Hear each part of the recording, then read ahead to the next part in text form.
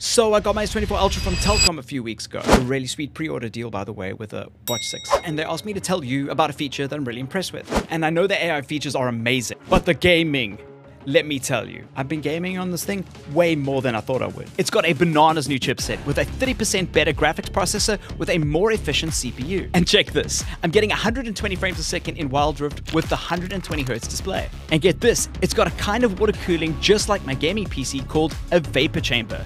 And it's 92% bigger than last year's. All that extra juice means faster response times and longer play sessions. But also ray tracing. You know, that real-time light renderer that's only on the beefiest gaming graphics cards? Throwing in a 5000 mAh battery, 2600 nits of brightness, game booster, anti-glare, anti-reflective screen, as well as a touch sampling rate of 240 Hz. I'm not sure if this is a smartphone or a gaming console.